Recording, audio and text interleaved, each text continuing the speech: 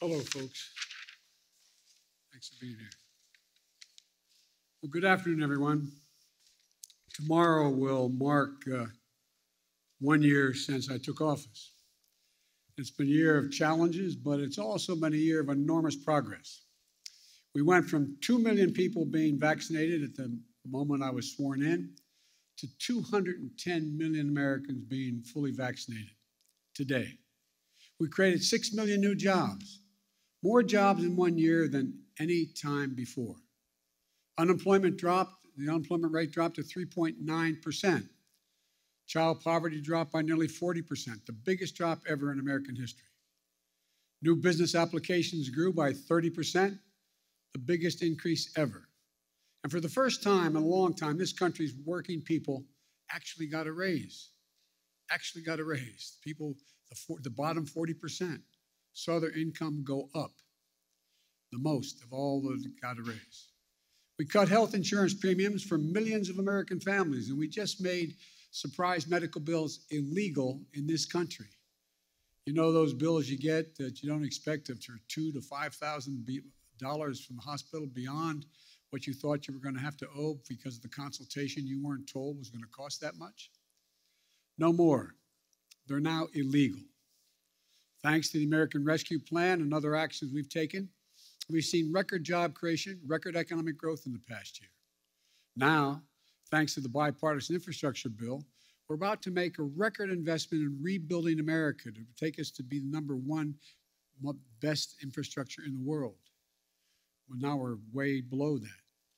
We'll be creating better jobs for millions of people, modernizing our roads, our bridges, our highways, our ports, our airports, everything from making clean water, removing lead pipes, so that every American can turn on a faucet and drink clean water.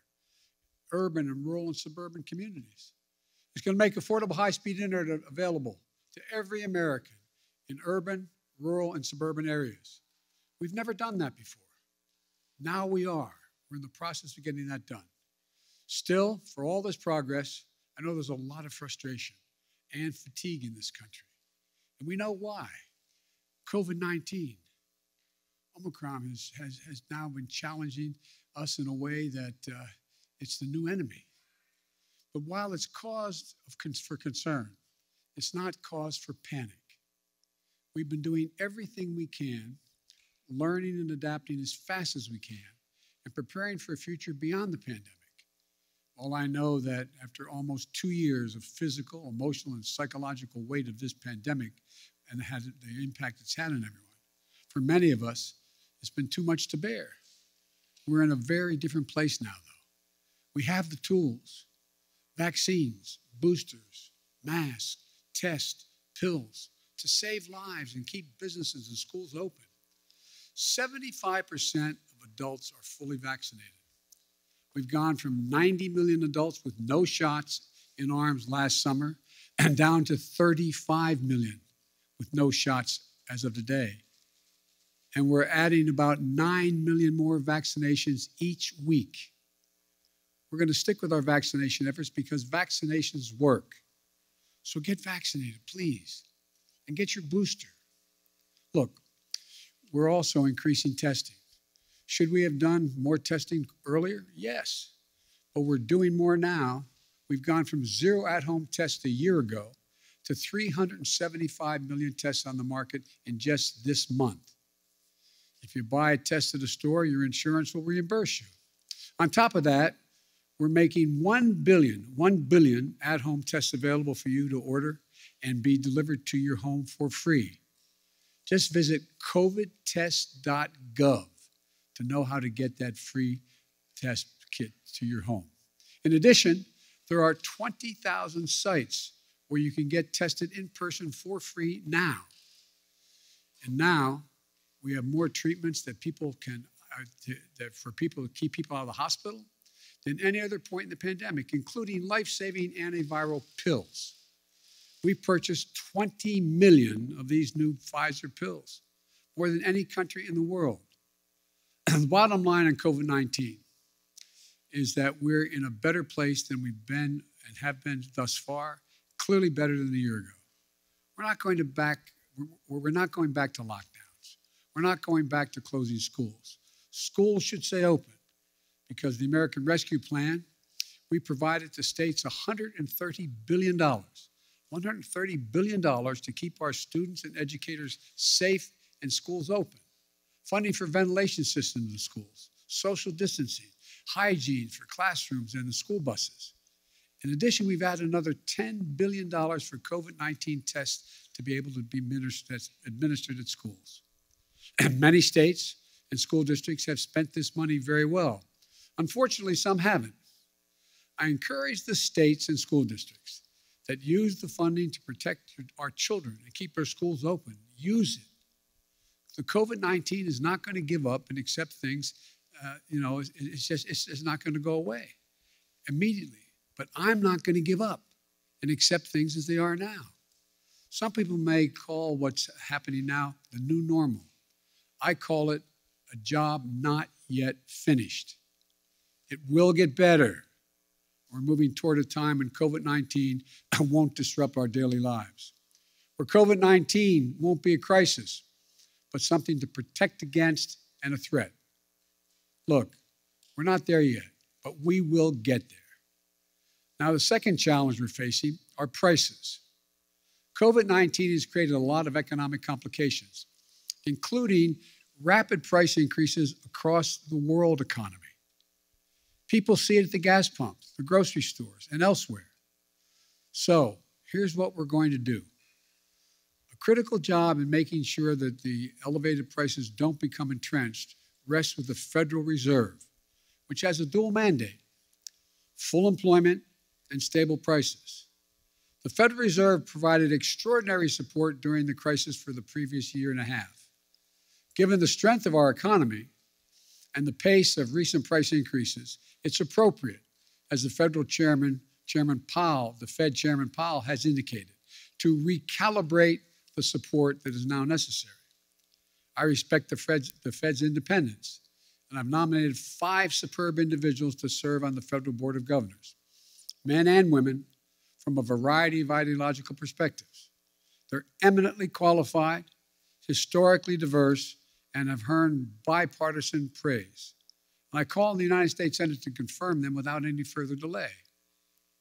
And here at the White House, and for my friends in Congress, the best thing to tackle high prices is a more productive economy with greater capacity to deliver goods and services to the American people.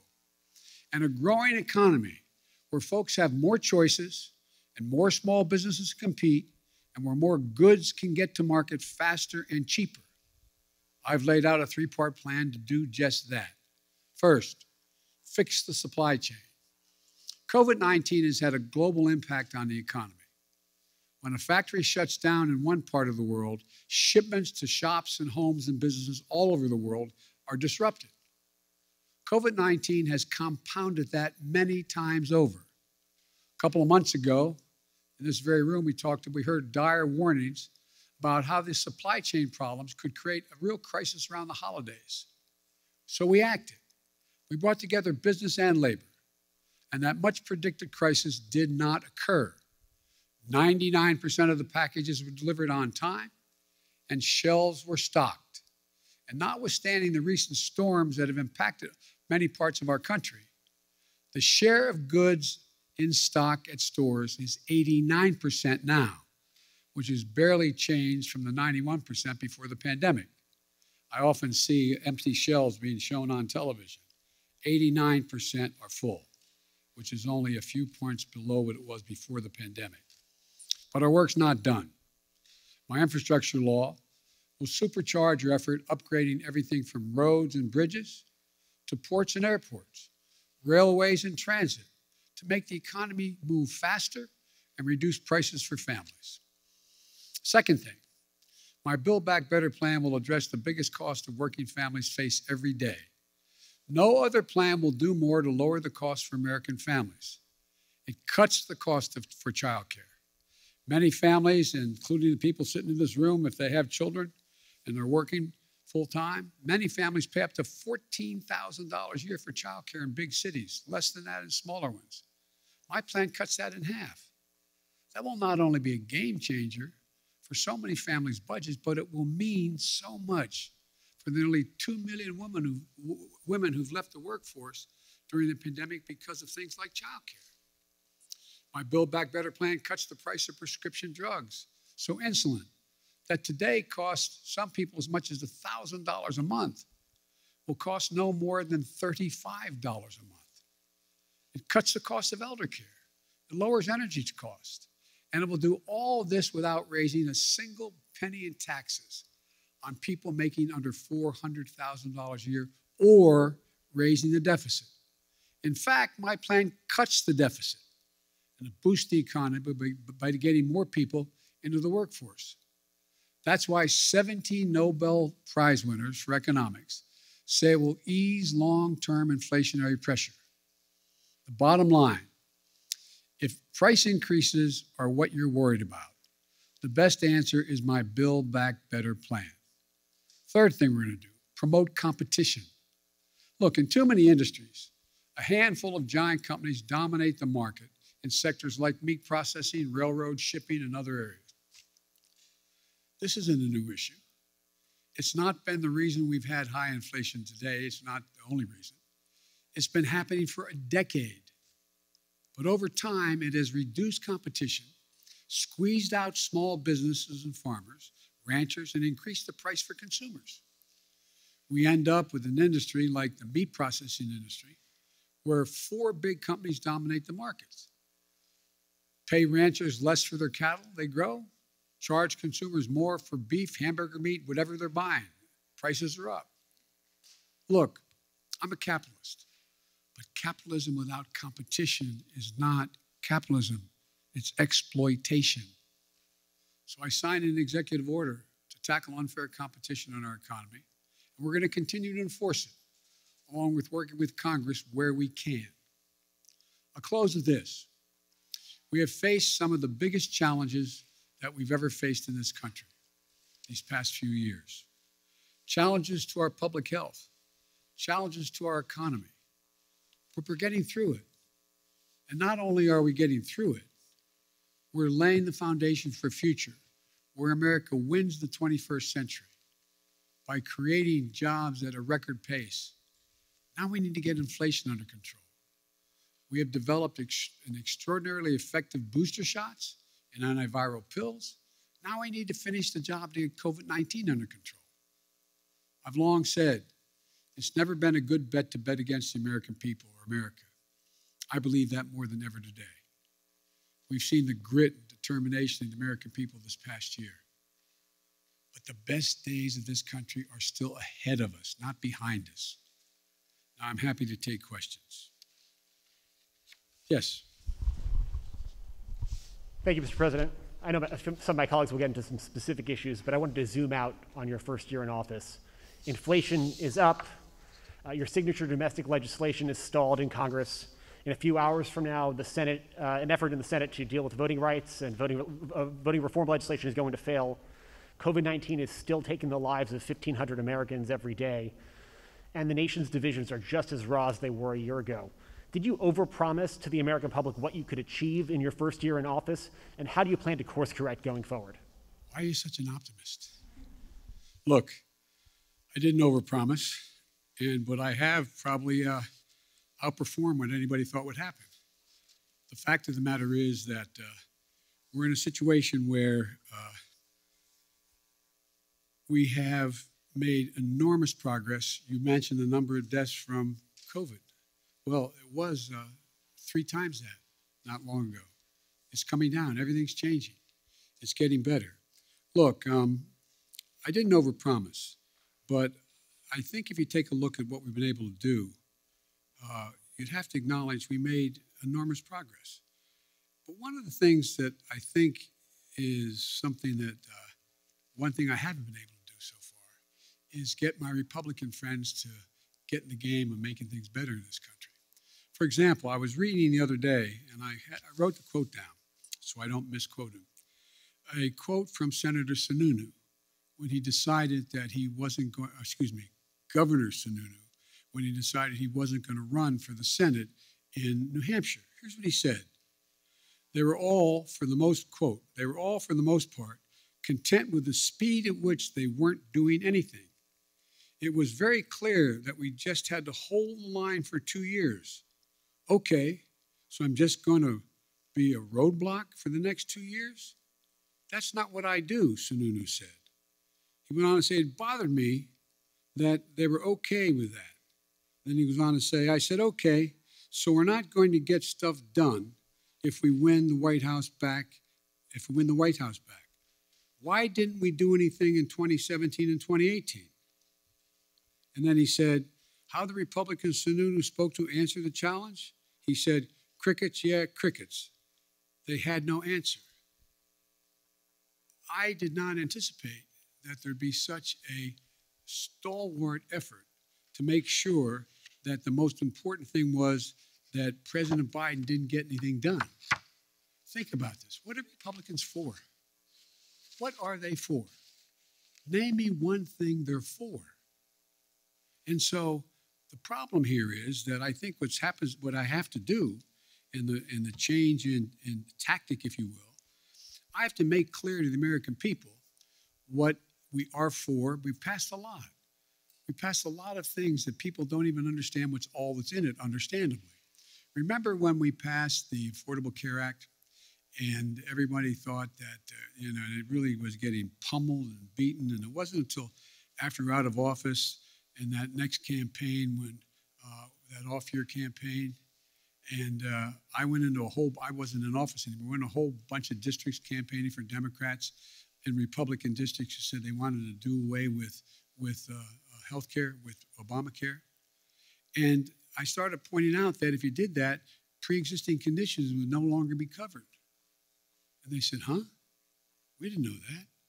We didn't know that. And guess what? We won over 38 seats because we had explained to the people exactly what, in fact, had passed. Now, one of the things that I remember saying, and I'll end this, I remember saying to President Obama when he passed the Affordable Care Act, I said, you ought to take a victory lap. And he said, there's so many things going on, we don't have time to take a victory lap. As a consequence, no one knew what the detail of the legislation was. They don't know a lot of the detail of what we pass. So the difference is, I'm going to be out on the road a lot, making the case around the country with my colleagues who are up for re-election and others, making the case of what we did do and what we want to do, what we need to do.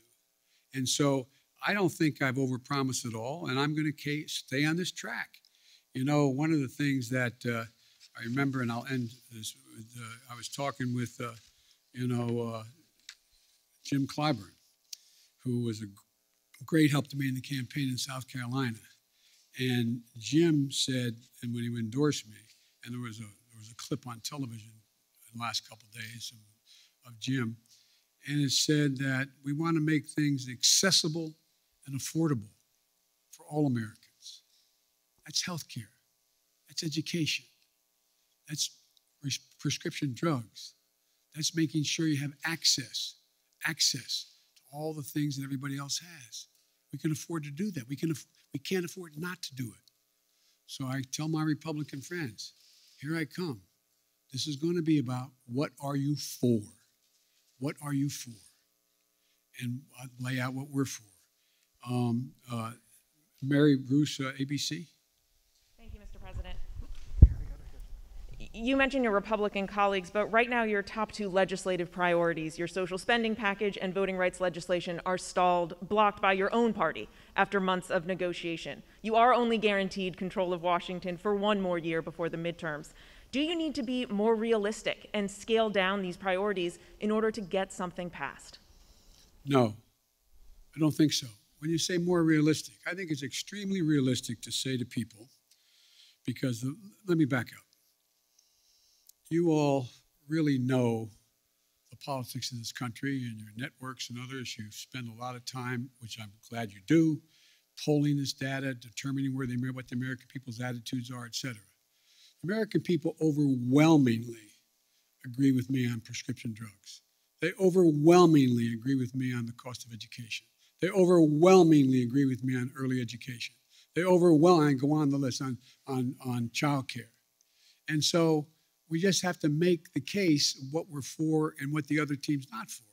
Look, we knew all along that a lot of this was going to be an uphill fight. And one of the ways to do this is to make sure we make the contrast as clear as we can.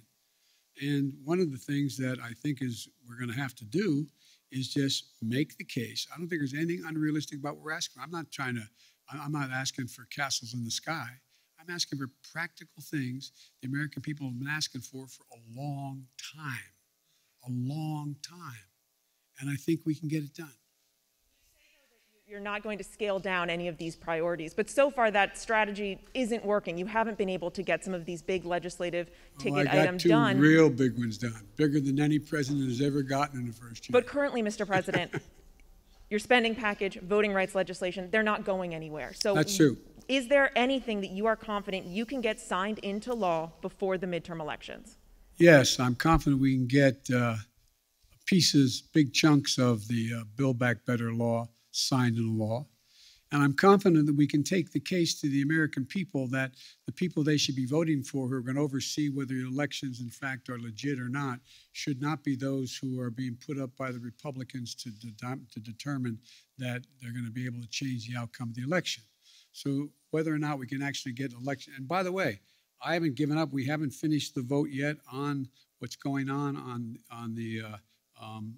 voting rights and the John Lewis bill and others. But so, look, this is, I've been engaged a long time in public policy, and I don't know many things that have been done in one fell swoop.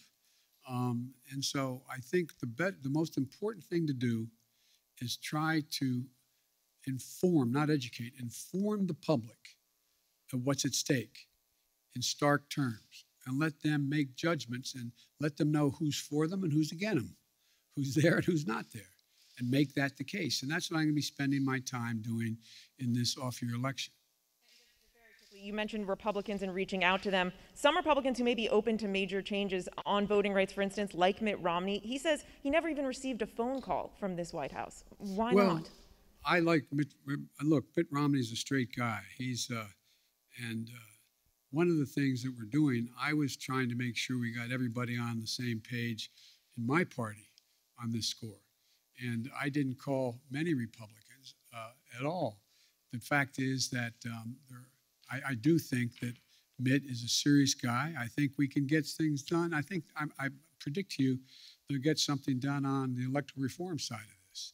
But rather than judge what's going to get done and not get done, all I can say is I'm going to continue to make the case why it's so important to not turn the electoral process over to political persons who are set up deliberately to change the outcome of elections.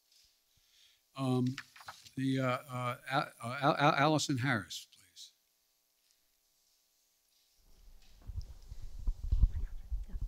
Thank you, Mr. President. Speaking of voting rights legislation, if this isn't passed, do you still believe the upcoming election will be fairly conducted and its results will be legitimate? Well, it all depends on whether or not we're able to make the case to the American people that some of this is being set up to try to alter the outcome of the election.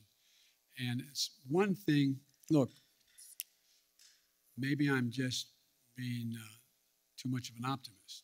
Remember how we thought not that many people were going to show up to vote in the middle of a pandemic? We had the highest voter turnout in the history of the United States of America. Well, I think if, in fact, no matter how hard they make it for minorities to vote, I think you're going to see them willing to stand in line and defy the attempt to keep them from being able to vote. I think you're going to see the people we're trying to keep from being able to show up, showing up and making the sacrifice that needs to be made in order to change the law back to what it should be. But it's going to be difficult. I make no bones about that. It's going to be difficult. But we're not there yet. We've not run out of options yet, and we'll see how this moves. And on Omicron and education, teachers are in revolt in so many places. Parents are at odds over closing schools and remote learning. You say we're not going to go back to closing schools. You said that just moments ago. yet they're closing in some areas. What do you say to those teachers and principals and parents about school closings, and what can your administration do to help make up for learning loss for students? First of all, I put in perspective the question you asked. Very few schools are closing. Over 95% are still open. So you all phrase the questions when people, I don't think it's deliberate on your part, but you phrase the question when anyone watches this on television. My God, there must be, all those schools must be closing. What are we going to do? 95% are still open, number one. Number two, the idea that parents don't think it's important for their children to be in school, and teachers know it as well. That's why we made sure that we had the ability to provide the funding through the Recovery Act, through the act that the first act we passed, to be able to make sure schools were able to be safe. So we have new ventilation systems available for them. We have the way they scrub down laboratories and I mean the laboratories kids go to the bathroom, cafeterias, buses, etc. All that money's there. There's billions of dollars made available. It's there. Not every school district has used it as well as it should be used, but it's there. And so, in addition to that, there is now another $10 billion for testing of students in the schools. So I think as time goes on, it's much more likely you're going to see that number go back up from 95%, back up to 98, 99%. But the outfit, the individuals of the district that says we're not going to be open is always going to get, and I'm not being critical of any of you, it's always going to get front page. It's always going to be the top of the news. But let's put it in perspective. 95, as high as 98% of the schools in America are open, functioning, and capable of doing the job. How about Jen Epstein, Bloomberg? Mr. President, thank you. Your top foreign policy advisors have warned that Russia is now ready to attack Ukraine, but there's still little unity among European allies about what a package of sanctions against Moscow would look like. If the U.S. and NATO aren't willing to put troops on the line to defend Ukraine and American allies can't agree on a sanctions package, hasn't the U.S. and the West lost nearly all of its leverage over Vladimir Putin? And given how ineffective sanctions have been in deterring Putin in the past, why should the threat of new sanctions give him pause? Well, because he's never seen sanctions like the ones I promised will be imposed if he moves, number one. Number two, we're in a situation where Vladimir Putin is about to, we've had very frank discussions, Vladimir Putin and I, and the idea that NATO is not going to be united, I don't buy. I've spoken to every major NATO leader. We've had the NATO-Russian summit. We've had the OSCE has met, et cetera. And so I think what you're going to see is that Russia will be held accountable if it invades. And it depends on what it does. It's one thing if it's a minor incursion and then we end up having a fight about what to do and not do, et cetera. But if they actually do what they're capable of doing with the force amassed on the border, it is going to be a disaster for Russia if they further invade Ukraine, and that our allies and partners are ready to impose severe cost and significant harm on Russia and the Russian economy. And, you know, we're going to fortify our NATO allies, I told them, on the eastern flank if, in fact, he does invade. I've already shipped over $600 million worth of sophisticated equipment, defensive equipment, to the Ukrainians. The cost of going into Ukraine in terms of physical loss of life for the Russians, they'll be able to prevail over time, but it's going to be heavy. It's going to be real. It's going to be consequential. In addition to that, Putin has a stark choice. Either de-escalation or diplomacy, a confrontation of the consequences. And look, I think you're going to see, for example, everybody talks about how Russia has control over the energy supply that Europe absorbs. Well, guess what? That money that they earn from that makes about 45% of their economy. I don't see that as a one-way street. They go ahead and cut it off. It's like my mother used to say, you're biting your nose off to spite your face. It's not like they have all these wonderful choices out there. I spoke with the Prime Minister of Finland, and, we're talking about concern on the part of Finland and Sweden about what Russia is doing. The last thing that Russia needs is Finland deciding to change its status. They didn't say they're going to do that, but they're talking about what, in fact, is going on and how outrageous Russia is being. We're finding ourselves in a position where I believe you'll see that there'll be severe economic consequences. For example, anything that involves dollar denominations, if they invade, they're going to pay. Their banks will not be able to deal in dollars. So there's a lot going to happen. But here's the thing. My conversation with Putin, and we've been, how can we say it? We have no problem understanding one another. He has no problem understanding me, nor me him. And the direct conversations were, I pointed out, I said, you've occupied before other countries, but the price has been extremely high. How long? You can go in and, over time, at great loss and economic loss, go in and occupy Ukraine. But how many years? 1, 3, 5, 10? What is that going to take? What toll does that take? It's real. It's consequential. So this is not all just a cakewalk for Russia. Militarily, they have overwhelming superiority as it relates to Ukraine. But they'll pay a stiff price immediately, near term, medium term, and long term if they do it. I'm sorry. Okay. David Sanger, New York Times. Thank you, Mr. President. I wanted to follow up on your answer there about Russia and Ukraine. When you were in Geneva in June, you said to us about President Putin, I think the last thing he wants now is a Cold War. Now, since then, of course, you've seen him gather these troops, 100,000 troops around Ukraine.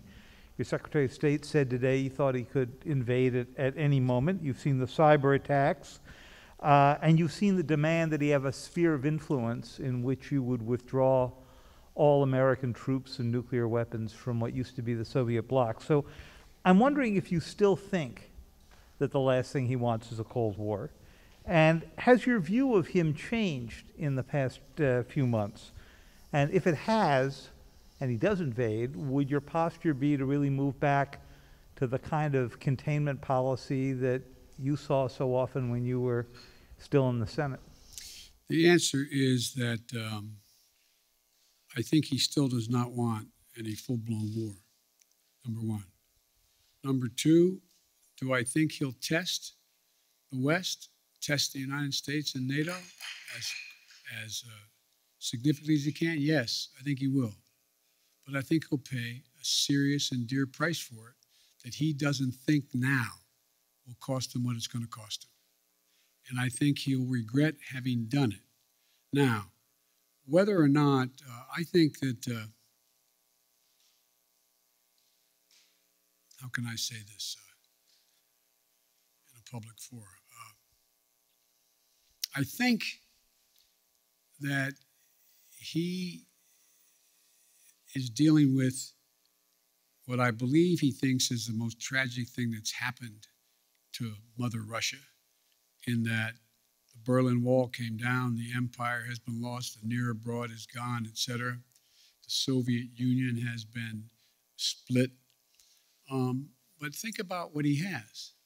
He has 8 time zones, a burning tundra that will not freeze again naturally, a situation where he has a lot of oil and gas, but he is trying to find his place in the world between China and the West. And so I'm not so sure that he has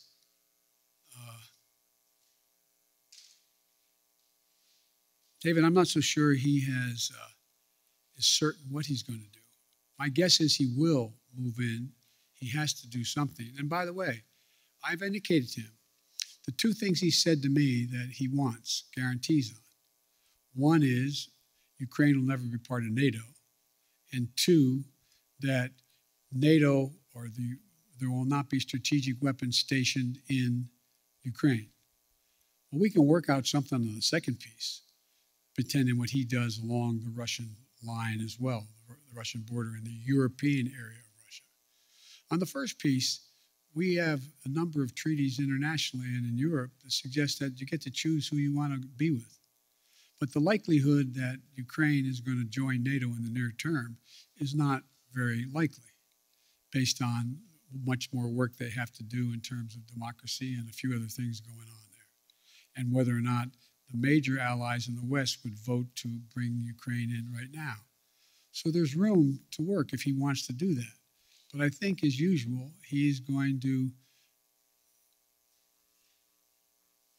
well, I probably shouldn't go any further, but I think it will hurt him badly. Sounds like you were offering some way out here, some off-ramp, and it sounds like what it is at least an informal assurance that NATO is not going to take in Ukraine anytime in the next few decades, and it sounds like you're saying we would never put nuclear weapons there. He also wants us to move all of our nuclear weapons out of Europe and not have troops rotating through the old Soviet bloc. Do you think there's space for there as well? No, there's not space for that. We won't permanently station, but the idea we're going to actually increase troop presence in Poland or Romania, et cetera, if in fact he moves. Because we have a sacred obligation in Article 5 to defend those countries. They are part of NATO. We don't have that obligation relative to Ukraine, although we have great concern about what happens in Ukraine. Thank you. Maureen, USA Today. Thank you, Mr. President. I wanted to follow up on your comment on Build Back Better and also ask you a question about the pandemic.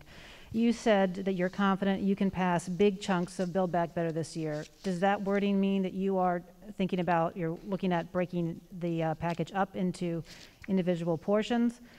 And then on the pandemic, now that the Supreme Court has blocked the vaccination or test rule for larger businesses, are you reconsidering whether to require vaccines for domestic flights as a way to boost vaccination rates?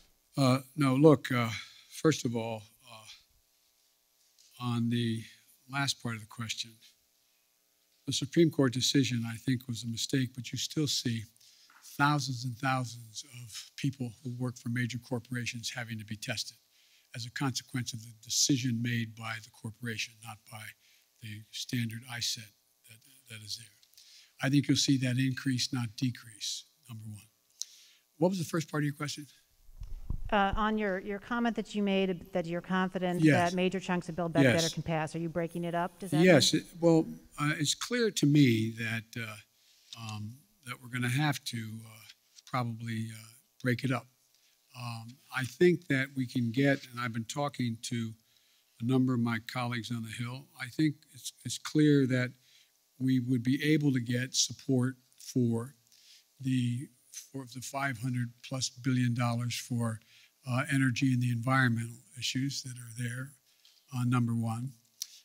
Number two, I know that the two people who've opposed, on the Democratic side at least, support a number of the things that are in there. For example, Joe Manchin strongly supports early education, 3 and 4 years of age, strongly supports that. There is strong support for, I think, a number of the way in which to pay for these, pay for this proposal. So I think there is. I'm not going to negotiate against myself as to what should and shouldn't be in it, but I think we can break the package up, get as much as we can now, and come back and fight for the rest later. Ken, Wall Street Journal, Ken Thomas. Thank you, Mr. President. I wanted to ask you about the economy. As you said earlier, Americans are feeling the squeeze of inflation. Oil prices have been at about a 7-year high recently. How long should Americans expect to face higher prices when they're at the grocery store, when they're at the gas pump? Is this something that they're going to see into the summer, into next fall? And separately, you talk about the importance of the Fed, but isn't that an acknowledgement that you're limited in what you can do? If you're relying on the Fed to make decisions and you're unable to get a Build Back Better proposal through, aren't you simply limited in what you can do to deal with inflation? Well, look, as you know, Ken, the inflation has everything to do with the supply chain. And I think what you're seeing is that we've been able to make progress on speeding up the access to materials. For example, 1/3 of the increase in cost of living is the cost of automobiles. The reason automobiles have skyrocketed in price is because of the lack of computer chips. So we have the capacity, and we're going to do everything in our power to do it, to become self-reliant on the computer chips that we need in order to be able to produce more automobiles. That's underway. We've already passed, within the context of another bill, money for that in the House of Representatives, before the House of Representatives now. But I think there's a way we can move to, if we can move to get, for example, that one thing done, it can make a big difference in terms of the cost of, the total cost of living. Now, with regard to the whole issue of energy prices, that gets a little more complicated, but you saw what happened when I was able to convince everyone from including China, India, a number of other countries to agree with us to go into their version of their petroleum reserve, to release more into the market. So that brought down the price about 12, 15 cents a gallon, some places more. There's going to be a reckoning along the line here as to whether or not we're going to continue to see oil prices continue to go up in ways that are going up now relative to what impact that's going to have on the producers. And so it's going to be hard. I think that's the place where most middle-class people, working-class people get hit the most. They pull up to a pump and all of a sudden, instead of paying $2.40 a gallon, they're paying $5 a gallon. That's going to be really difficult. But so we're going to continue to work on trying to increase oil supplies that are available. And I think there's ways in which we can be of some value added in terms of the price of gas, natural gas and the like, to take the burden off the European countries that are now totally dependent on Russia. But it's going to be hard. It's going to be very hard. But I think that we have to deal with, for example, like I said, you have a circumstance where people are paying more for a pound of hamburger meat than they ever paid. Well, one of the reasons for that is you don't have that many folks out there that are the ones that are got the big four controlling it all. And so you're going to see more and more, we're going to move on this competition piece to allow more and more smaller operations to come in and be able to engage in buying and providing the access to much cheaper meat than exists now. But it's going to be a haul. Now, and I assume the reason you said if I can't get Build Back Better relates to what those 17 Nobel laureate economists said, that if in fact we could pass it, it would actually lower the impact on inflation, reduce inflation over time, et cetera. So there's a lot we have to do. It's not going to be easy, but I think we can get it done, but it's going to be painful for a lot of people in the meantime. That's why the single best way to take the burden off middle class and working class folks is to pass the Build Back Better piece that are things that they're paying a lot of money for now. If you get to trade off higher gases, you're putting up with higher price of hamburgers and gas versus whether or not you're going to be able to pay for education and or child care and the like. I think most people would make the trade. Their bottom line would be better in middle-class households. But it's going to be hard, and it's going to take a lot of work. Sir, you mentioned China. Do you think the time has come to begin lifting some of the tariffs on Chinese imports, or is there a need for China to make due on some of its commitments in the Phase 1 agreement. Some business groups would like you to begin lifting up those tariffs on China. Well, I know that, and that's why my trade rep is working on that right now. The answer is uncertain.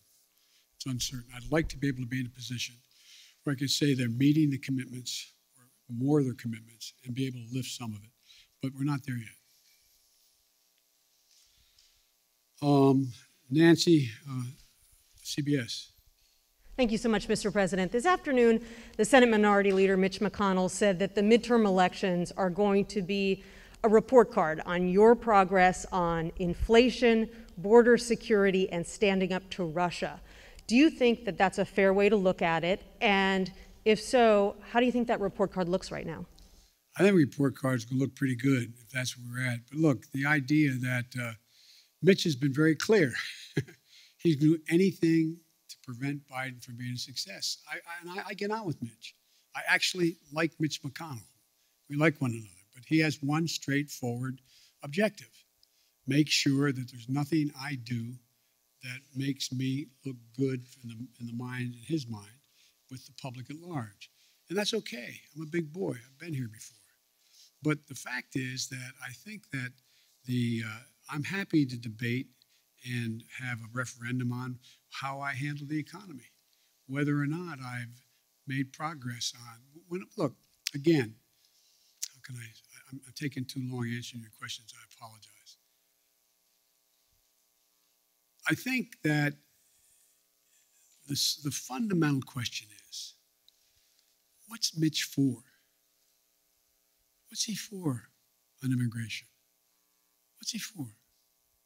What's he proposing to make anything better?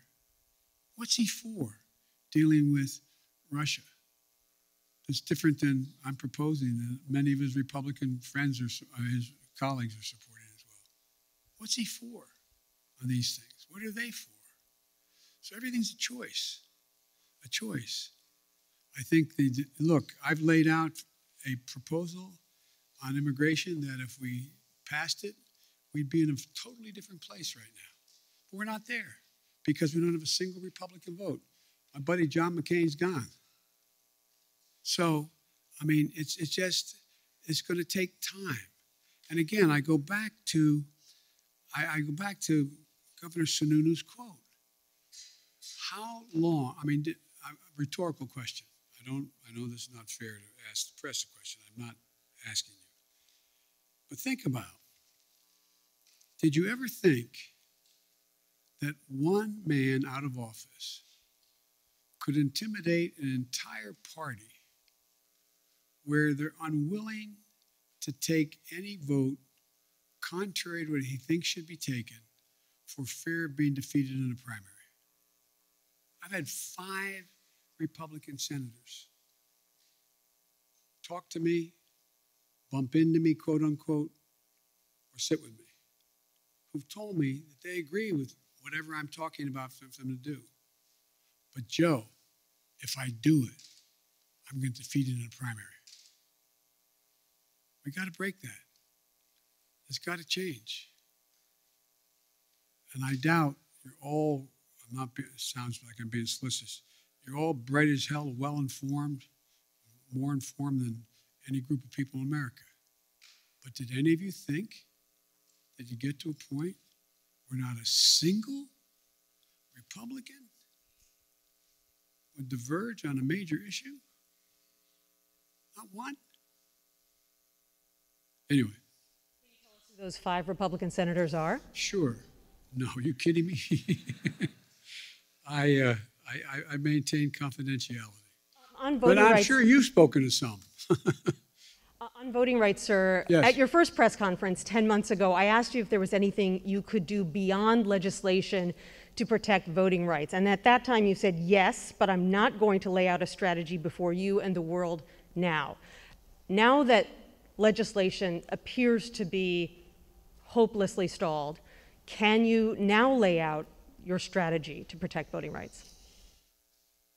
Well, I'm not prepared to do that in detail in terms of the executive orders I may be able to engage in and other things I can do. But one of the things we have done, we have significantly beefed up the number of enforcers in the Justice Department who are there to challenge these unconstitutional efforts, in our view, unconstitutional efforts on the part of the Republicans to stack the election and subvert the outcomes.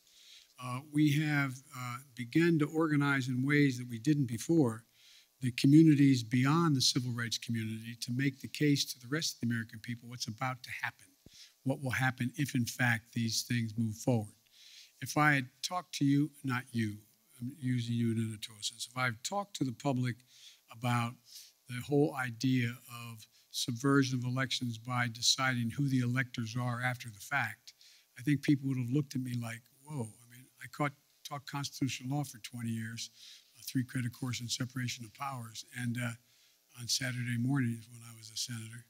And I never thought we'd get into a place where we were talking about being able actually, what they tried to do this last time out, send different electors to the state legislative bodies to represent who won the election, saying that I didn't win, but Republican candidate won.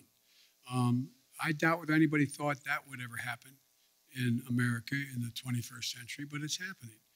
And so I guess what I'm saying is, Nancy, is that I think that there are a number of things we can do, but I also think we will be able to get significant pieces of the legislation, if we don't get it all now, to build to get it so that we get a big chunk of the John Lewis legislation as well as the fair elections process. Sir, on COVID, if you don't mind, you touted the number of Americans who are now fully vaccinated with 2 shots, but even some of your own medical advisors say that people aren't fully protected unless they have that 3rd shot, a booster. Why hasn't this White House changed the definition of fully vaccinated to include that 3rd booster shot? Is it because the numbers of fully vaccinated Americans would suddenly look a lot less impressive? No, it's not that at all. It's just this has become clearer and clearer. And every time I speak of it, I say, if you've been vaccinated, get your booster shot. Everybody get the booster shot. It's the optimum protection you can have. You're protected very well with 2 shots. If it's the Pfizer, anyway, you're protected. But you are better protected with the booster shot. The definition right now. I'm following what the answer is yes, get the booster shot. It's all part of the same thing. You're better protected. Alex Alper, Reuters. Thank you, Mr. President. I wanted to follow up briefly on a question asked by Bloomberg. You said that Russia would be held accountable if it invades, and it depends on what it does. It's one thing if it's a minor incursion, and we end up having to fight about what to do and what not to do. Are you saying that a minor incursion by Russia into Ukrainian territory would not lead to the sanctions that you have threatened, or are you effectively giving Putin permission to make a small incursion into the country? Good question. That's how it did sound like, didn't it? The most important thing to do, big nations can't bluff, number 1. Number 2, the idea that we would do anything to split NATO, which would have a profound impact on one of Putin's objectives is to weaken NATO, would be a big mistake. So the question is, if it's something significantly short of a significant invasion, or not even significant, just major military forces coming across. For example, it's one thing to determine that if they continue to use cyber efforts, well, we can respond the same way with cyber. They have FSB people in Ukraine now trying to undermine the solidarity within Ukraine about Russia and to try to promote Russian interest. But it's very important that we keep everyone in NATO on the same page. And that's what I'm spending a lot of time doing. And there are differences. There are differences in NATO as to what countries are willing to do depending on what happens, the degree to which they're able to go. And I want to be clear with you. the serious imposition of sanctions relative to dollar transactions and other things are things that are going to have a negative impact on the United States, as well as a negative impact on the economies of Europe as well, a devastating impact on Russia. And so I got to make sure everybody's on the same page as we move along. I think we will if there's something where there's Russian forces crossing the border, killing Ukrainian fighters, etc. I think that changes everything. But it depends on what he does, as to actually what extent we're going to be able to get total unity on the NATO front. If I may ask a quick one on Iran, I just wanted to get your sense of whether the Vienna talks are making any progress, if you still think it's possible to reach a deal for both sides to resume compliance with the Iran nuclear deal, or if it's time to give up on that. Thank you. I'll do it in reverse. It's not time to give up. There is some progress being made. The P5+1 is on the same page, but it remains to be seen. Okay, Kristen, NBC. Very quickly on Russia, I do have a number of domestic policy issues, but on Russia very quickly, it seemed like you said that you have assessed, you feel as though he will move in. Has this administration, have you determined whether President Putin plans to invade or move into Ukraine, as you said?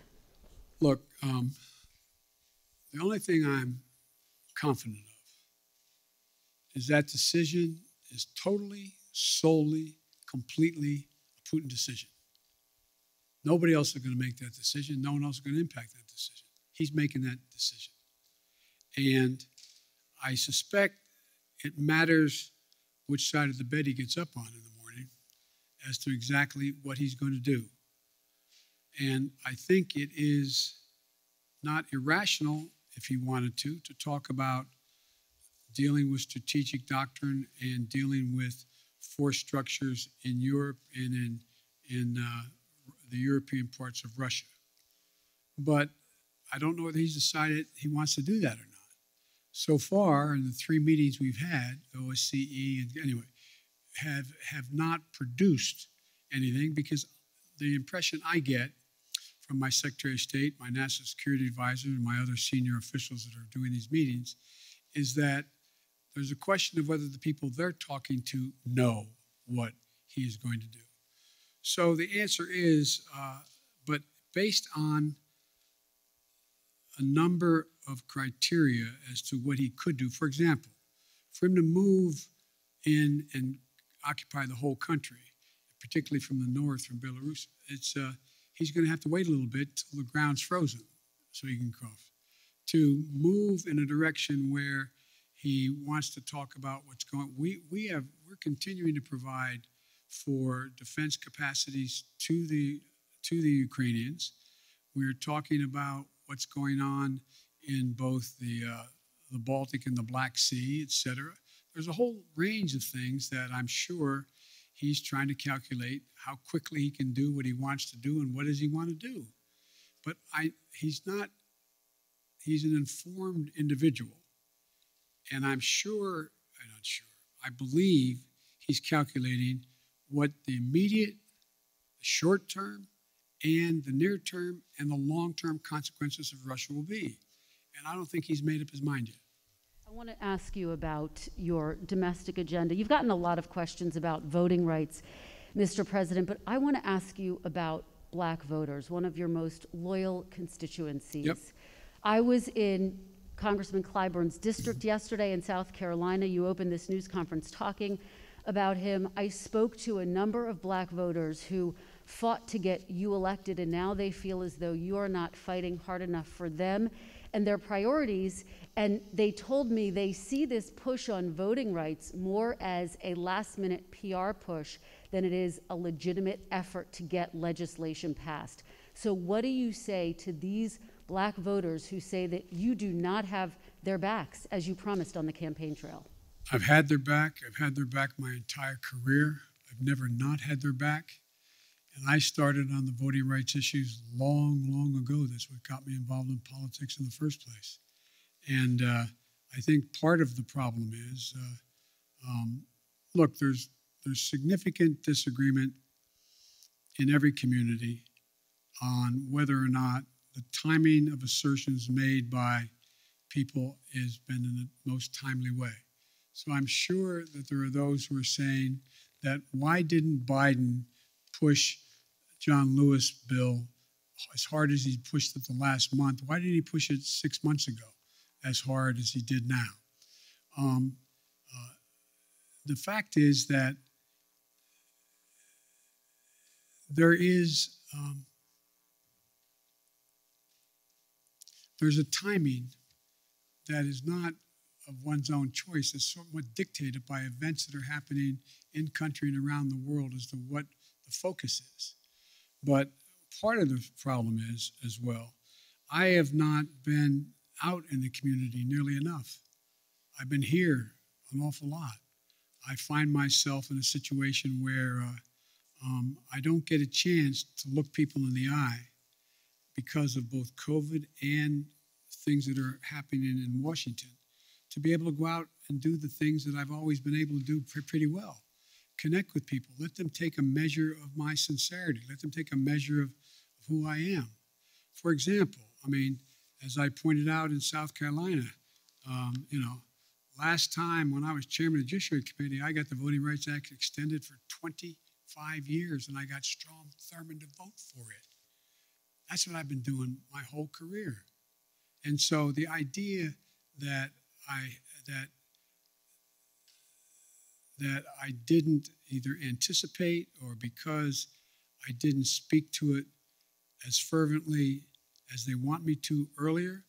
In the meantime, I was spending a lot of time, spent hours and hours and hours talking with my colleagues on the Democratic side, trying to get them to agree that if in fact this occurred, if this push continued, that they would be there for John Lewis. And anyway, so, but I think that's a problem that is my own making by not communicating as much as I should have. Yet you find that when you deal with members of the Black Caucus and others in the United States Congress, I still have very close working relationships. So it's like every community. I'm sure that there are those in the community, and I'm a big labor guy. I'm sure there's people in labor saying, why haven't I been able to do A, B, C, or D?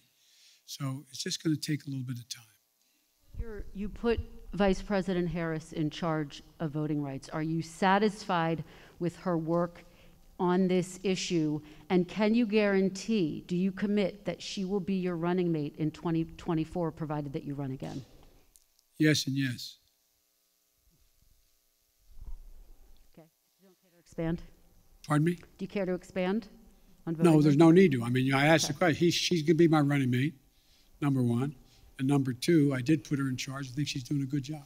Let me ask you, big picture, particularly when you think about voting rights and the struggles you've had to unify your own party around voting rights. Unity was one of your key campaign promises. In fact, in your inaugural address, you said your whole soul was in bringing America together, uniting our people.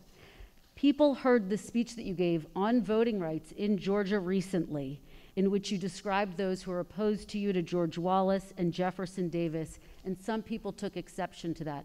What do you say to those who were offended by your speech, and is this country more unified than it was when you first took office? Number one, anybody who listened to the speech, I did not say that there were going to be a George Wallace or a Bull Connor. I said we're going to have a decision in history that is going to be marked just like it was then. You either voted on the side that didn't make you George Wallace or didn't make you Bull Connor, but if you did not vote for the Voting Rights Act back then, you were voting with those who agreed with Connor, those who agreed with and I think Mitch did a real good job of making it sound like I was attacking them. If you notice, I haven't attacked anybody publicly, any senator, any congressman publicly.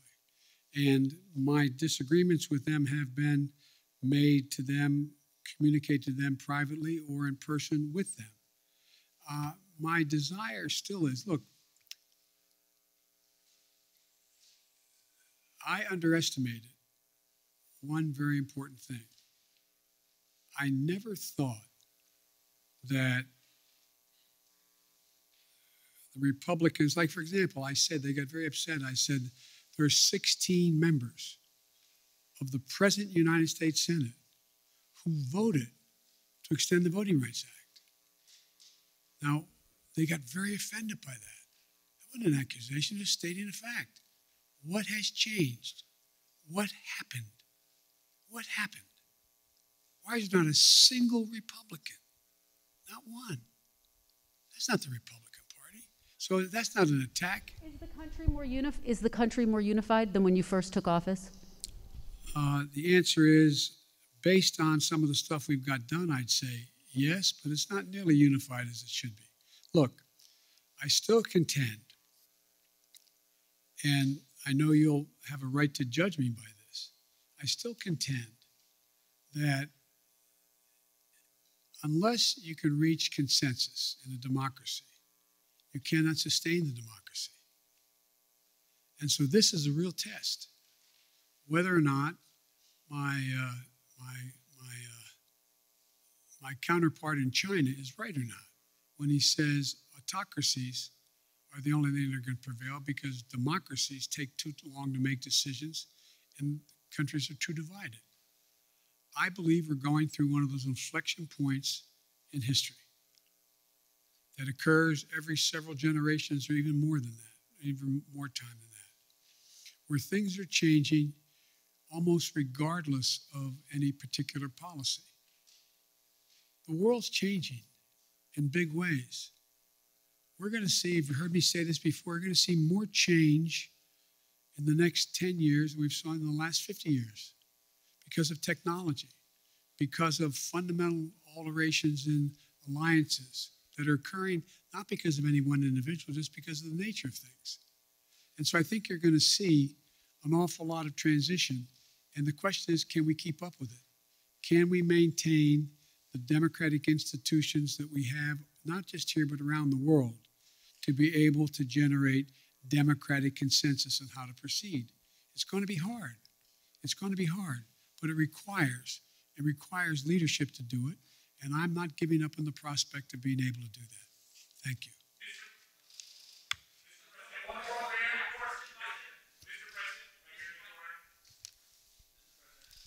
Thank you, sir. There are deep questions among Americans about the competence of government, from the messy rollout of 5G this week to the Afghanistan withdrawal to testing on COVID. What have you done to restore Americans' faith in the competence of government? And are you satisfied by the view of the competence of your government? Look, let's take Afghanistan. I know you all would like to focus on that, which is legitimate. We were spending $1 trillion a week. $1 billion a week in Afghanistan for 20 years. Raise your hand if you think anyone was going to be able to unify Afghanistan under one single government. It's been the graveyard of empires for a solid reason. It is not susceptible to unity, number one. So the question was, do I continue to spend that much money per week in the state of Afghanistan, knowing that the idea that being able to succeed, other than sending more body bags back home, is highly, highly unusual. My dad used to have an expression. He'd say, son, if everything's equally important to you, nothing's important to you. There is no way to get out of Afghanistan after 20 years easily. Not possible, no matter when you did it. And I make no apologies for what I did. I have a great concern for the women and men who were blown up on the line at the airport by a terrorist attack against them. But the military will acknowledge, and I think you will, who know a lot about foreign policy, that had we stayed and I had not pulled those troops out, we would be asked to put somewhere between 20 and 50,000 more troops back in, because the only reason more Americans weren't being killed than others is because the last president signed an agreement to get out by May the 1st. And so everything was copacetic. Had we not gotten out, and the acknowledgement is we'd be putting a lot more forces in. Now, do I feel badly what's happening as a consequence of the incompetence of the Taliban? Yes, I do. But I feel badly also about the fistulas that are taking place in Eastern Congo. I feel badly about a whole range of things around the world that we can't solve every problem. And so I don't view that as a competence issue. The issue of whether or not there's competence in terms of whether or not we're dealing with 5G or not, we don't deal with 5G. The fact is that you had two private enterprises, that had one promoting 5G and the other one are airlines. They're private enterprises. They have government regulation, admittedly. And so what I've done is pushed as hard as I can to have 5G folks hold up and abide by what was being requested by the airlines until they could more modernize over the years, so that 5G would not interfere with the potential of the landing. So any 5G tower within a certain number of miles from the airport should not be operative. And so I understand, but anything that happens that's consequential is viewed as the government's responsibility. I get that. Am I satisfied with the way in which we have dealt with COVID and all the things that go along with that? Yeah, I am satisfied. I think we've done remarkably well. You know, the idea that on testing we should have done it quicker, but we've done remarkable since then. What we have more testing going on than anywhere in the world. And we're going to continue to increase that. Did we have it at the moment exactly when we should have moved, and could we have moved a month earlier? Yeah, we could have. But with everything else that's going on, I don't view that as somehow a mark of incompetence. Look, think of what we did on COVID.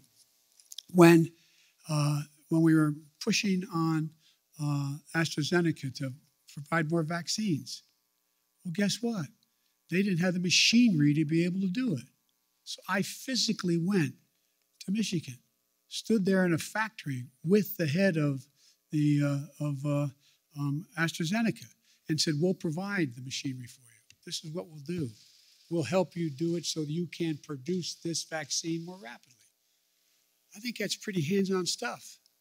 We also said right now, when the hospitalizations are overrunning hospitals and you have docs and nurses out because of COVID, they have COVID.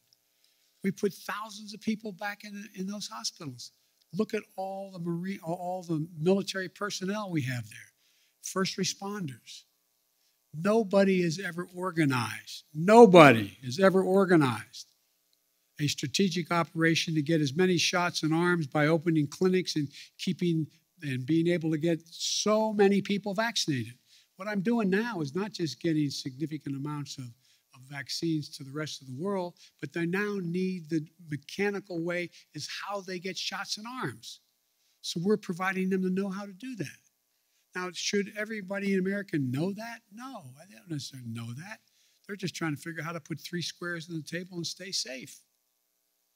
But so I do think the place where I was a little disappointed, I wish we could have written it differently, is when we did the legislation to provide the funding for COVID and the money we provided for the states to be able to deal with keeping schools open. Some of them didn't do a very good job. Some are still holding the money. I don't have the authority to do anything about that. I think that's not particularly competent. There's things that could and should have been done. They could have moved faster. So I understand the frustration. You know, I remember, I think it was, I forget which cabinet member saying to Barack Obama, where something was going on, and he said, well, you're going to be sure, Mr. President, of the millions of employees you have out there, somebody's screwing up right now. Somebody's screwing up. So, it's just but I think you have to look at things that we used to look at on balance. What is the trajectory of the country? Is it moving in the right direction now? I don't know how we can say it's not. I understand the overwhelming frustration, fear, and concern with regard to inflation and COVID. I get it. But the idea, if I told you when we started, I tell you what I'm going to do, first year I'm going to create over 6 million jobs. I'm going to get unemployment down to 3.9%. I'm going to generate, and I named it all. You'd look at me like you're nuts. Maybe I'm wrong. President, at least in our recent memory, with as much Washington experience as you entered this office with, but yet after we sit here for more than an hour, I'm not sure I've heard you say if you would do anything differently in the second year of your term. Do you plan to do anything differently? Yeah, look, the thing I have to do... Are you satisfied with your team here at the White House, sir? I'm satisfied with the team. There's 3 things I'm going to do differently now that I've gotten the critical crises out of the way in the sense of that movement, knowing exactly where we're going. Number 1, I'm going to get out of this place more often. I'm going to go out and talk to the public. I'm going to do public fora. I'm going to interface with them. I'm going to make the case as what we've already done, why it's important, and what we'll do what will happen if they support what else I want to do. Number 2, I'm bringing in more and more now that I have time. I mean, literally, like you, I'm not complaining. It's, 12, 14 hours a day, no complaints. I really mean that sincerely. But now that certain of the big chunks have been put in place and we know the direction, I'm also going to be out there seeking the more advice of experts outside, from academia to editorial writers to think tanks, and I'm bringing them in, just like I did early on, bringing in presidential historians to get their perspective on what we should be doing, seeking more input, more information, more constructive criticism about what I should and shouldn't be doing. And the third thing that I'm going to be doing a lot more of is being in a situation where I'm able to I'm going to be deeply involved in these off-year elections. We're going to be raising a lot of money. We're going to be out there making sure that we're helping all of those candidates, and scores of them have already asked me to come in and campaign with them, to go out and make the case in plain, simple language as to what it is we've done, what we want to do, and why we think it's important. How many more hours am I doing this? I'm happy to stick around.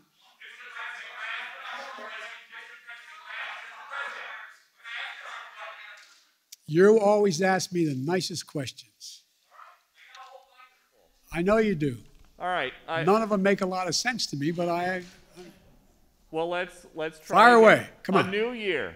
Why are you trying so hard in your first year to pull the country so far to the left? Well, I'm not. I don't know what you consider to be too far to the left. If in fact we're talking about making sure that we had the money for COVID, making sure we had the money to put together the bipartisan infrastructure, making sure we were able to provide for those things that in fact would significantly reduce the burden on working class people, but they have to continue to work hard. I don't know how that is pulling it to the left. If you may recall, you guys have been trying to convince me that I am Bernie Sanders. I'm not. I like him, but I'm not Bernie Sanders. I'm not a socialist. I'm a mainstream Democrat, and I have been. And mainstream Democrats have overwhelmed me. If you notice, the 48 of the 50 Democrats supported me in the Senate on virtually everything I've asked. Yes, sir. I wanted to clarify. A moment ago, you were asked whether or not you believed that we would have free and fair elections in 2022 if some of these state legislatures reformed their voting protocols. You said that it depends. Do you think that they would in any way be illegitimate? Oh, yeah, I think it easily could be illegitimate. Imagine if, in fact, Trump has succeeded in convincing Pence to not count the votes. Imagine if... In regards to 2022, sir, the midterm 2022. elections. I mean, imagine if those attempts to say that the count was not legit. You have to recount it, and we're not going to count. We're going to discard the following votes. I mean, sure, I'm not saying it's going to be legit. It's the increase in the prospect of being illegitimate is in direct proportion to us not being able to get these reforms passed. But I don't think you're not going to see me, and I don't think you're going to see the Democratic Party give up on coming back at assuming that the attempt fails today. One more, sir. You know, you campaigned and you ran on a return to civility, and I know that you dispute the characterization that you called folks who would oppose those voting bills as being Bull Connor or George Wallace, but you said that they would be sort of in the same camp. No, I didn't say that. Look what I said. Go back and read what I said and tell me if you think I called anyone who voted on the side of the position taken by Bull Connor that they were Bull Connor. And that is an interesting reading of English. I assume you got into journalism because you like to write. So did you expect that would work with Senators Manchin or Sinema? No, here's the thing. There's certain things that are so consequential. You have to speak from your heart as well as your head. I was speaking out forcefully on what I think to be at stake. That's what it is. And by the way, no one forgets who was on the side of King or Bull Connor. No one not done that. The history books will note it. And when I was making the case, don't think this is a freebie. You don't get to vote this way and then somehow it goes away. This will stick with you the rest of your career and long after you're gone. And Mr. President, folks,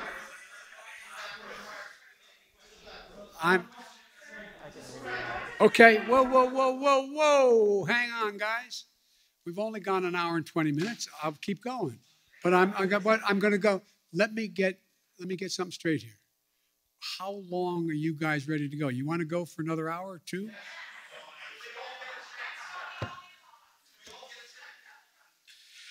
Okay. I'm going to go. I tell you what, folks. I'm going to go another 20 minutes till 1:15. Okay? Yes, sir.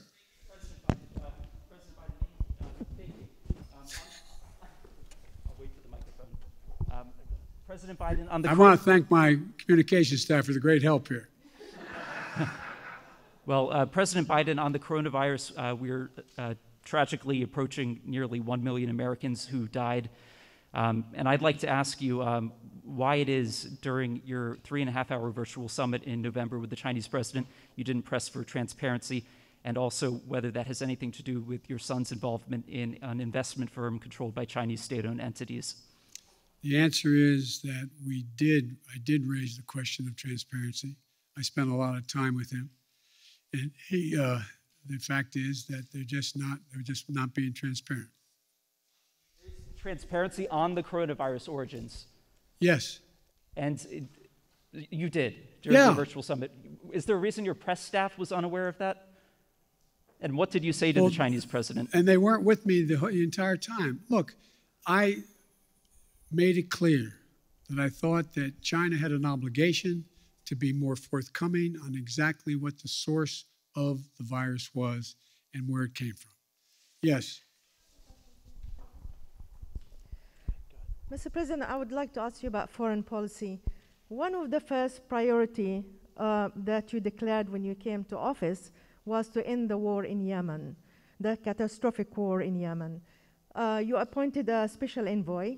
Today, one of your allies, United Arab Emirates, is asking your administration to put back the Houthi rebels or militias back on the terror list. Are you going to do that? And how are you going to end the war in Yemen, sir? The answer is it's under consideration, and ending a war in Yemen takes the two parties to be involved to do it, and it's going to be very difficult. Yes. Thank you very much for this honor. James Rosen with Newsmax. I'd like to raise a delicate subject but with utmost respect for your life accomplishments and the high office you hold. A poll released this morning by Politico Morning Consult found 49% of registered voters disagreeing with the statement, Joe Biden is mentally fit. Not even a majority of Democrats who responded strongly affirmed that statement. Well, I'll let you all make the judgment whether they're correct. Well, so the question I have for you, sir, if you'd let me finish, is why do you suppose such large segments of the American electorate have come to harbor such profound concerns about your cognitive fitness? Thank you. I have no idea. Yes, sir. Thanks, Mr. President. I appreciate it. I wanted to sort of address or ask about a tension that's sort of been in this press conference on unifying the country, because you campaigned on two things. One of them is being able to accomplish big things, and the other is the ability to unify the country. And even today, you've talked about sort of a different posture with Republicans. And I wonder if you still think it's possible to do both of those things. We have to. We have to. I mean, as long as I hold public office, I'm going to continue to attempt to do both things. One more follow-up. Around this time last year when you were campaigning in Georgia, I think one of the things you told people was the power is literally in your hands. You know, if voters give Democrats the House and the Senate and the presidency, that all these big things can get accomplished. And, you know, we've seen stalemate, we've seen things being stymied. Why should folks believe you this time around? Can you think of any other president that's done as much in 1 year? Name one for me. I'm asking you. I'm serious. You guys talk about how nothing's happened. I don't think there's been much on any incoming president's plate that's been a bigger menu than the plate I had given to me. I'm not complaining. Knew that running in. And the fact of the matter is we got an awful lot done. An awful lot done. And there's more to get done. But look, let me ask a rhetorical question. No, I won't. Anyway. Thank you. Yes.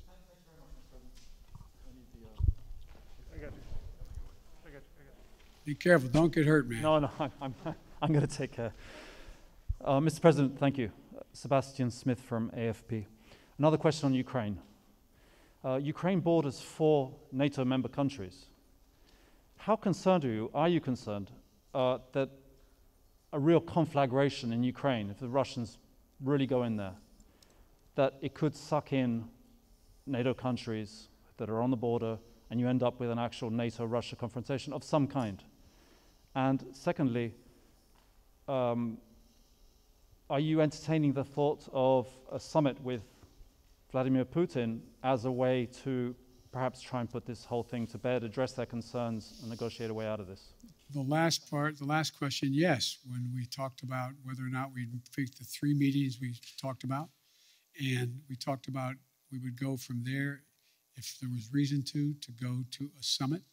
We talked about a summit as being before the Ukraine item came up in terms of strategic doctrine and what the strategic relationship would be. So I still think that is a possibility, number one. Number two, I am very concerned. I'm very concerned that this could end up being, look, the only war that's worse than one that's intended is one that's unintended. And what I'm concerned about is this could get out of hand, very easily get out of hand because of what you said, the borders of Ukraine and what Russia may or may not do. I am hoping that Vladimir Putin understands that he is short of a full-blown nuclear war. He's not in a very good position to dominate the world. And so I don't think he thinks that. But it is a concern.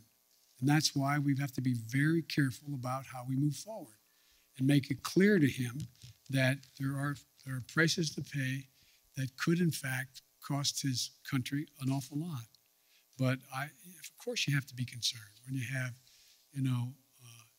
nuclear power invaded. If he invades, it hasn't happened since World War II. This has been the most consequential thing that's happened in the world in terms of war and peace since World War II. Yes. Nearly 2 years have passed since the beginning of the global coronavirus outbreak, and you again today acknowledge that Americans are frustrated and they're tired.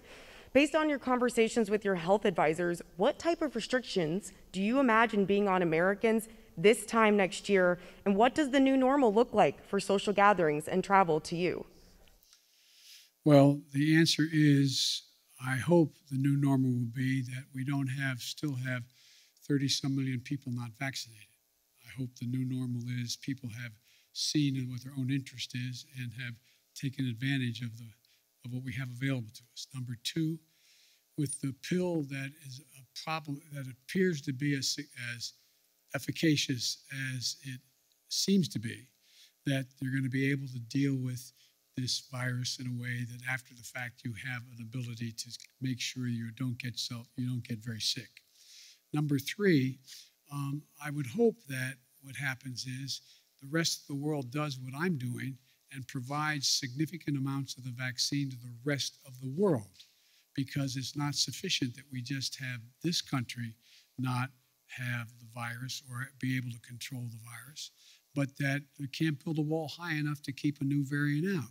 So it requires one of the things that I want to do, and we're contemplating figuring out how to do, we are contemplating how to get done, and that is how do we move in a direction where the world itself is vaccinated.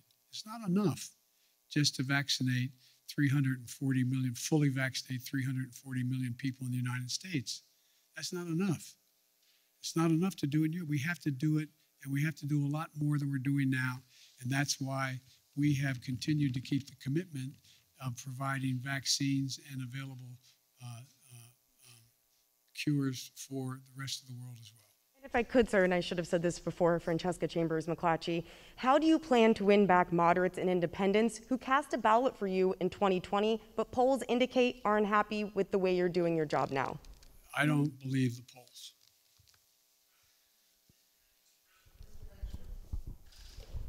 Well, why don't you just go down the road there? Thank you, Mr. President. To follow up on some of the questions about the vaccination program, you've given dozens of speeches this year urging Americans to get vaccinated.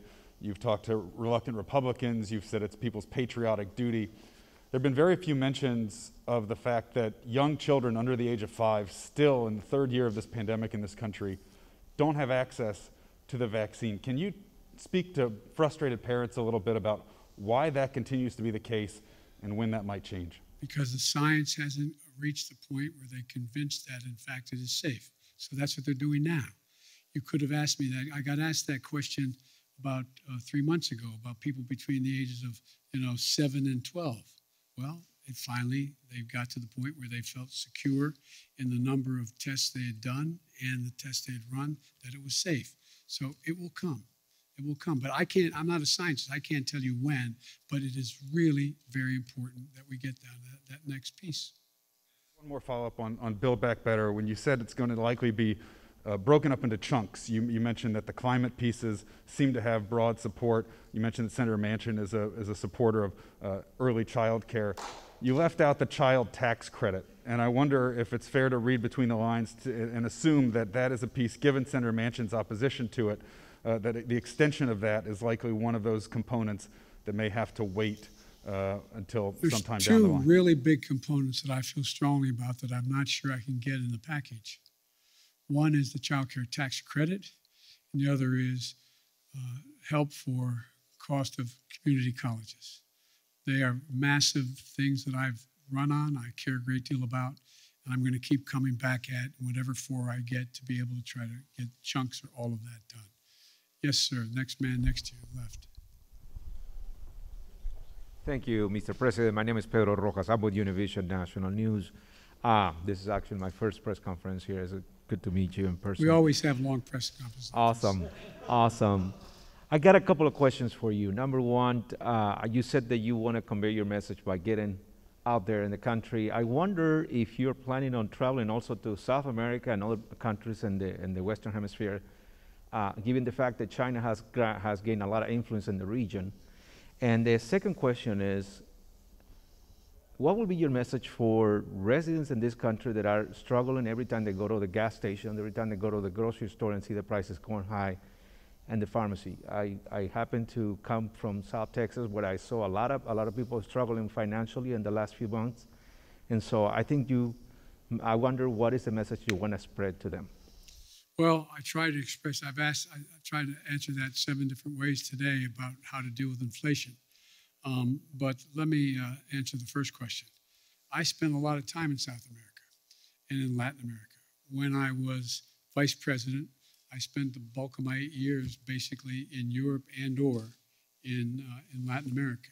I'm in contact with the leaders of the countries in South America. We're working closely with making sure that we do everything, for example, with to deal with helping the countries in question, particularly those in Central America, to be able to help them with their ability to deal with the people don't sit around in Guatemala and say, I got a great idea. Let's sell everything we have, give the money to a coyote, take us across a terribly dangerous trip up through Central America and up through Mexico and sneak us across the border, drop us in the desert. Won't that be fun?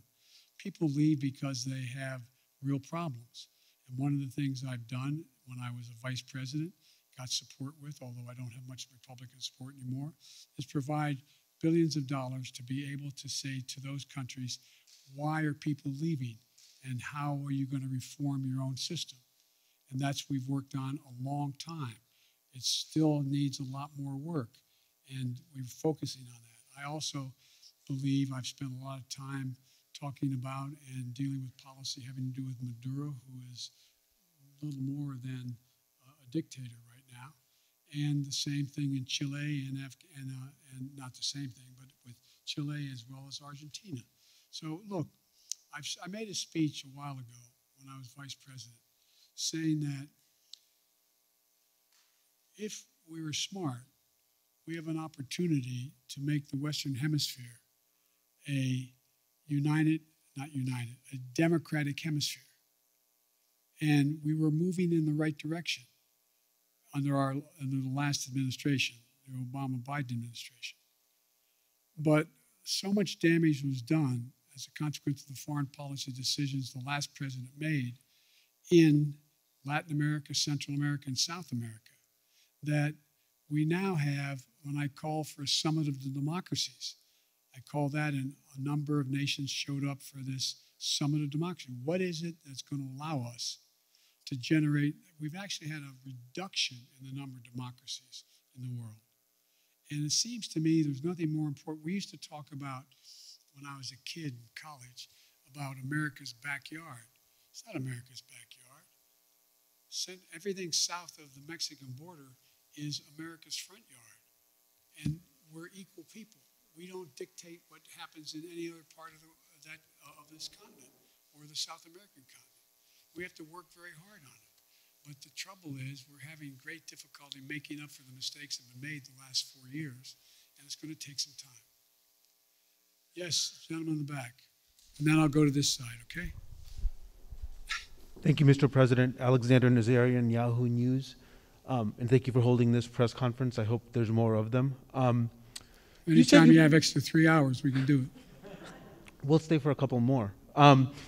You said you were surprised by Republican obstruction of your agenda, but didn't the GOP take exactly the same tactic when you were vice president to Barack Obama? So why did you think they would treat you any differently than they treated him?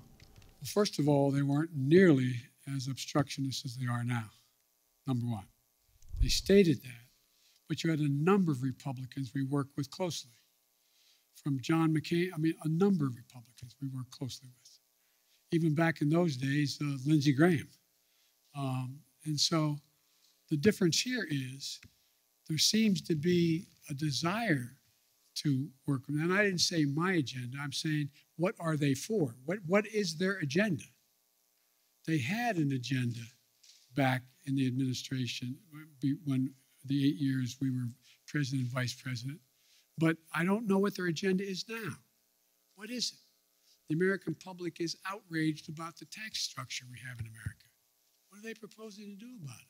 Anything? Have you heard anything? I mean, anything. I haven't heard anything. The American public is outraged about the fact that we're the state of the environment, the vast majority of the public. What have they done to do anything to ameliorate the climate change that's occurring other than to deny it exists? So what I'm saying is the difference between then and now is not only the announcement that was made, anything to stop Barack Obama. I get that part. But what eventually happened, we were able to get some things done. We were able to work through some things. On the stuff that was really consequential in terms of ideologically divisive, it was a real fight. But I don't think there's a time when I wonder what would be the Republican platform right now. What do you think? What do you think their position on taxes are? What do you think their position on human rights is? What do you think their position is on whether or not we should what we should do about the cost of prescription drugs? What do you think? I mean, I honest to God don't know what they're for, yet I know a lot of these senators and congressmen, and I know they do have things they want to support, whether they're things I want or not. But you don't hear much about that. And every once in a while, when you hear something where there's a consensus, it's important but a small item, and it doesn't get much coverage at all where it occurs. I'm not mean coverage. I mean, there's not much discussion about it. So I just think it's a different, and I don't know that no matter how strongly one supports as a Republican and or supports the president, the former president of the United States, I don't know how we can't look at what happened on January 6th and think that's a problem. That's a real problem. One more question, Mr. President. By the way, it's a quarter of, guys, so I'm going to do this. If you answer me easy questions, I'll give you quick answers. There's an increasing concern, I think, among some Democrats that even if schools do continue to open, and I get that most of them are now open, Republicans will weaponize this narrative of you and other leading Democrats, allowing them to stay closed in the midterms next year. And obviously that issue has a lot of traction with suburban parents, as I think we saw in Virginia. I'm confused by the question. I'm sorry. Well, could school reopenings or closures become a potent midterm issue for Republicans to win back the suburbs? Oh, I think it could be, but I hope in God that look, maybe I'm kidding myself, but as time goes on, the voter who is just trying to figure out, as I said, how to take care of their family, put 3 squares on the table, stay safe, be able to pay their mortgage or their rent, etc., is becoming much more informed on the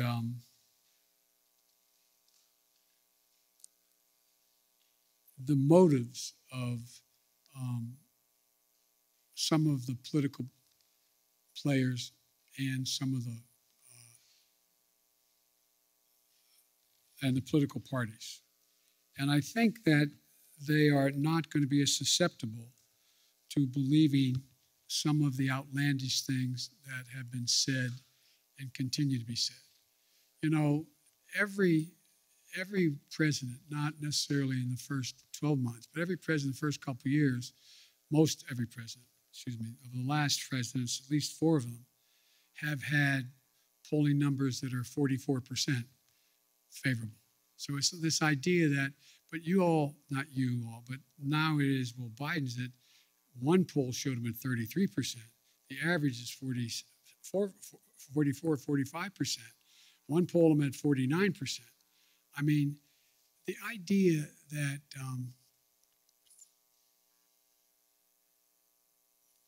the American public are trying to sift their way through what's real and what's fake. And I don't think as I've never seen a time when the political coverage, the choice of what political coverage the voter looks to has as much impact on as what they believe. They go to get reinforced in their views, whether it's MSNBC or whether it's Fox or whatever. I mean, and one of the things I find fascinating that's happening, and you all are dealing with it every day, and it will impact on how things move, is that a lot of the speculation in the polling data shows that the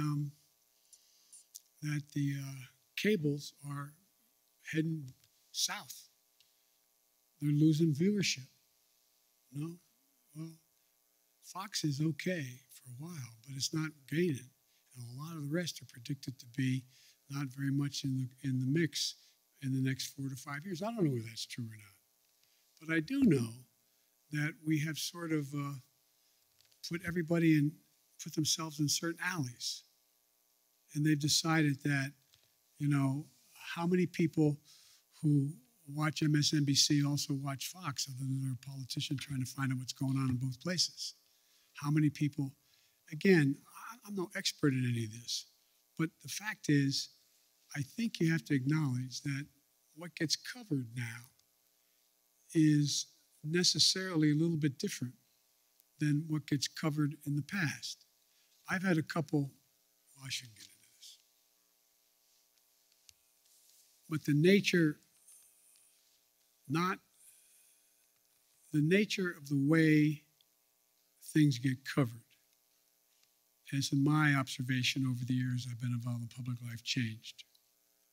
And it's changed because of everything from a thing called the internet. It's changed because of the way in which we have self-identified perspectives based on what channel you turn on, what network you look at, not network, what cable you look at. And it's never quite been like that. Anyway.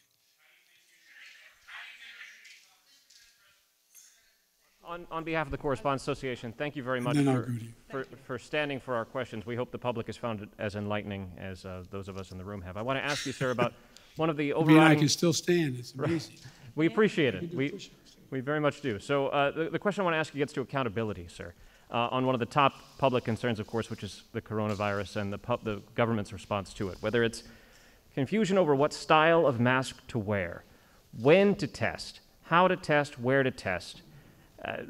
You know, the public is confused, sir, and you see that in the drop-off in the polling on this question. Why did you tell Jeff that you were satisfied with your team? Why are you not willing to make or interested in making any changes, either at the CDC or other agencies, given the fact that the messages have been so confusing?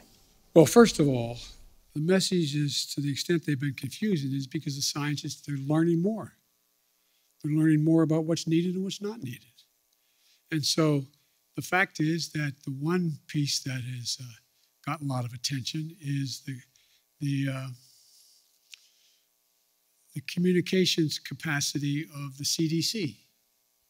Well, she came along and said, look, I'm a scientist, and I'm learning.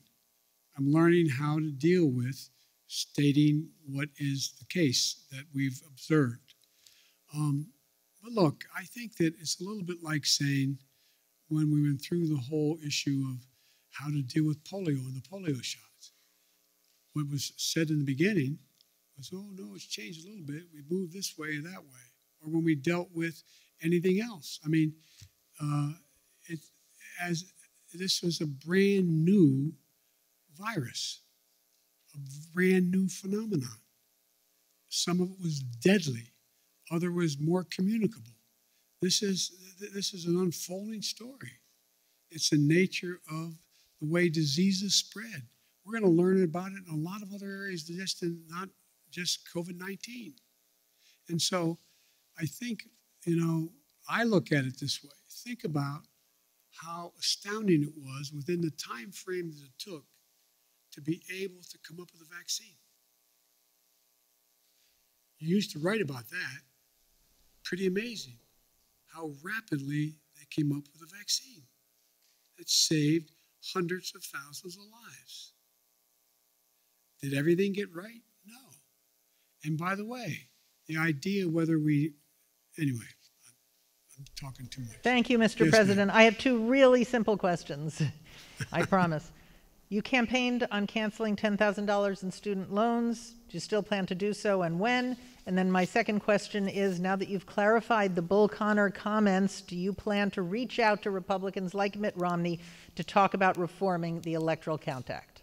Yes, I'm happy to speak out. I've met with Rip. I've talked to Mitt on other occasions. And by the way, I reached out to the minority leader as well at the time that he made his speech. And so I have no reluctance to reach out to any Republican and anyone and I've made it clear. Look, I've now had the opportunity to travel because of funerals and eulogies I've made and attended, and congressmen and senators have come along with me. Don't hold me to the number, but somewhere between 20 and 25 senators and congresspersons have traveled with me. And I find you should get the list of them and ask how I set for the 2, 3, 4, 5 hours that we've flown together, sit back in that conference table and talk to them. Ask them questions. They ask me questions. I learn a heck of a lot. But as president, you don't quite have that ability to do that as often as I'd like to be able to do it. And one of the things that I do think that has been made clear to me, speaking of polling, is the public doesn't want me to be the president's senator. They want me to be the president and let senators be senators. And so if I've made many mistakes, I'm sure. If I've made a mistake, I'm used to negotiating to get things done, and I've been, in the past, relatively successful at it in the United States Senate, even as vice president. But I think that role as president is a different role. Folks, it is now almost 6. With all due respect, I'm going to see you next conference, okay? Thank you.